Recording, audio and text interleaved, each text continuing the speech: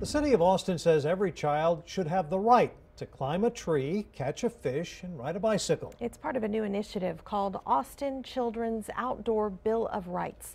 KXAN's Kylie McGivern shows how Parks and Rec drumming up support could bring in dollars to help children. A child's curiosity is something Catherine Valius wants to capture. You can watch them grow, you can watch them learn, you can even watch some of the things that they're interested in through outside play. Which is why playtime at the park is an integral part of her parenting.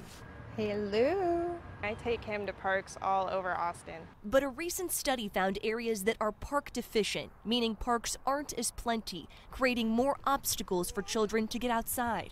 The zip codes identified include areas in North and Northeast Austin, South Austin, and East Austin.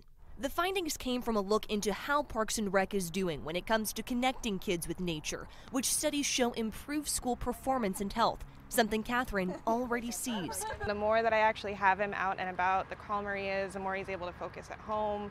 The city is asking the community to support an outdoor Bill of Rights to improve chances of receiving a $90,000 grant to educate and promote kids getting outside and partner with a school for a pilot program. Work to help build a curriculum where the children are actually going outside into nature. And we know that there are areas where the Parks Department can do more to kind of help those children. Children already in school and up-and-comers.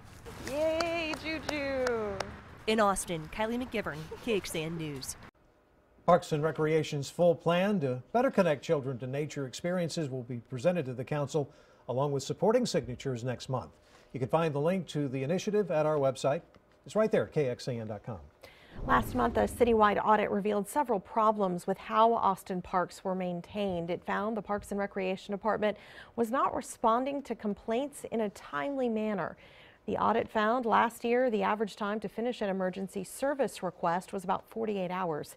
In 2014, it was 24 hours. The department's new budget includes $250,000 to improve local facilities. For a look at how many service requests city parks, trails, and facilities have received and why in recent years, go to our website, kxan.com. Right now.